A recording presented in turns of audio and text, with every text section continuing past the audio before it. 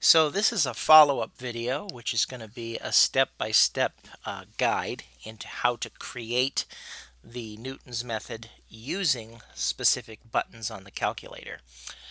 So I'm actually going to take you now step by step rather than just showing you the completed program. So what I'm going to do here is I'm going to hit the program key, and I created a program called NM2, which is Newton's method 2, which is just going to be a copy of the old Newton's method. So first, let me show you the original Newton's method. The original Newton's method begins with a prompt, and so the prompt statement is an input-output statement, and it is going to ask you to prompt in different values. And so notice I have G, comma, N. So let me go back, and if I can, let me go ahead and show you how to create a program. Scroll over to New. We're going to create a new program.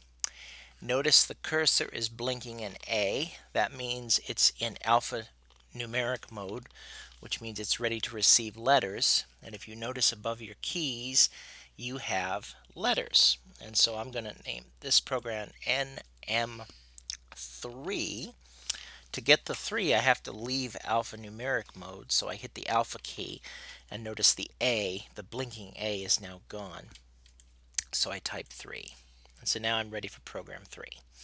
Okay, how do I get the computer or the program to prompt me for input? Well, here's what I do. I hit the program key again. Don't worry, you haven't left your program. You're now in editing mode. It's an input-output function that I desire, so I scroll over to I/O, and these are the different ways you can get input-output. I scroll down to prompt, I hit enter. Now, I want to input two values. One, that's my G, and the other value, that is my N. So I say alpha. Well, let's find G on the keyboard here. Let's see, E, F, G. Now notice it's left alpha mode, it's blinking. So now I need a comma, and the comma is located right here. Now I have to return to alpha mode, so alpha, and let's find N.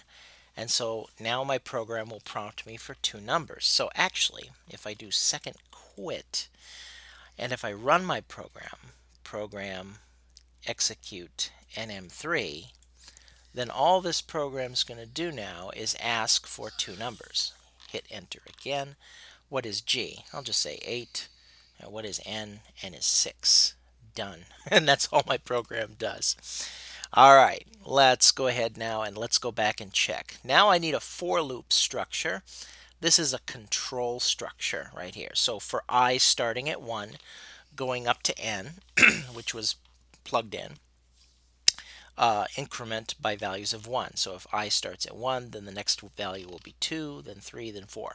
Change this last number, let's say it would be 0.5, then it would go 1, 1.5, 2, 2.5, and so on and so forth. So this last value is how much N increments each time.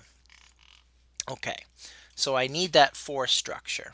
So let's go ahead and return to my program. You have to go to edit mode if you don't want to run it again. And now I scroll down to the next line, which is denoted by a colon. Hit the program key, stay on control, scroll down, and then hit enter. Now, this is going to work great, but it's so annoying to type this stuff in. So here goes. For alpha, now we need to find I. Whoa, that is totally not what I wanted. Try that again. For alpha, I, A, B, C, D, E, F, G, H, I, there it is, comma, starting at 1, comma, up to what? Up to the N value that I typed in, comma, in increments of 1. Hit enter.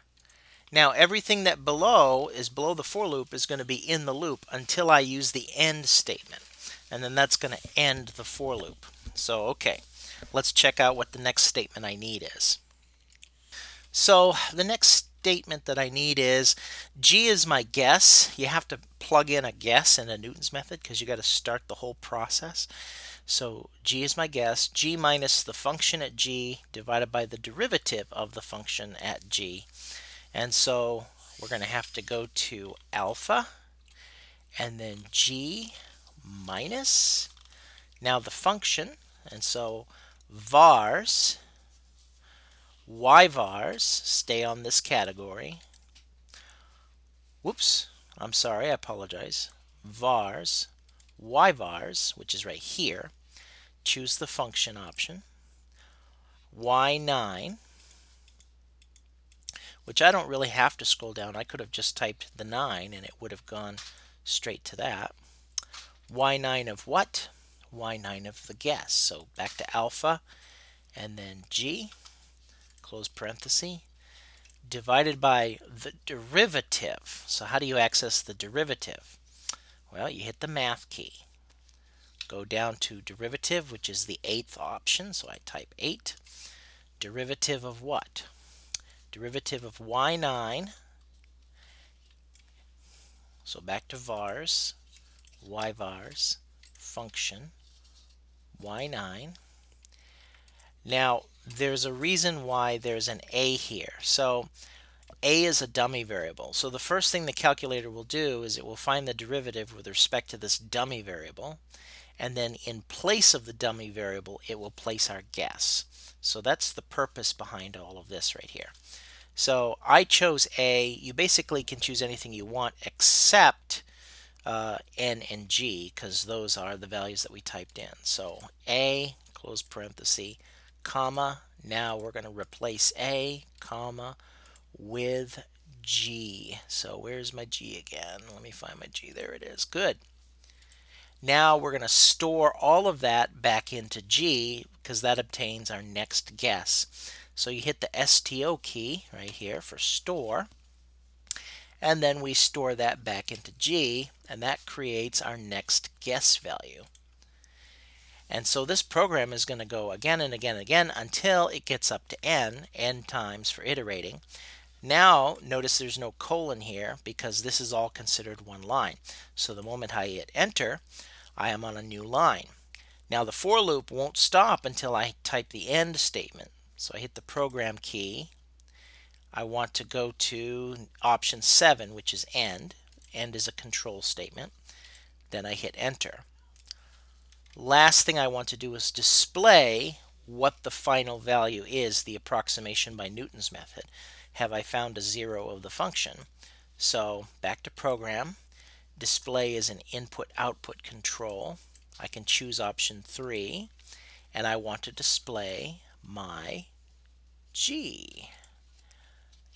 Da da da da. Okay, well, let's see if this bad boy works. Let's go to y equals. Let's clear that out, and I'm going to go down to my y9. All right, let's figure out where cosine of x equals x. So that would mean I'm going to type in cosine of x minus x. If I find out where that's equal to 0, then I have essentially figured out where cosine of x equals x. Make sure I'm in radian mode, and I am not. I'm glad I did that, because if I hadn't have done that, it would have been bad. All right, now let's go to my program, NM3. Enter again. All right, what is your guess point? Well, I'm going to say that it's approximately around 1, and then we'll just let the program run from there. I'm going to run 10 iterations. And it says that the value in radian measure is about 0.73908513332. So let's go ahead and let's graph this function.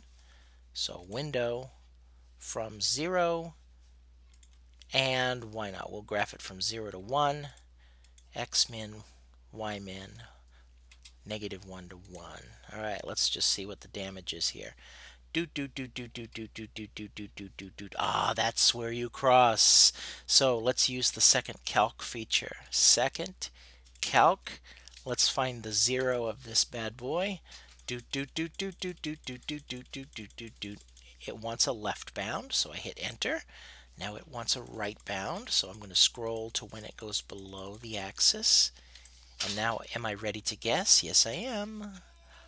Hey, haha, my Newton's method is working. Thank you, Lord.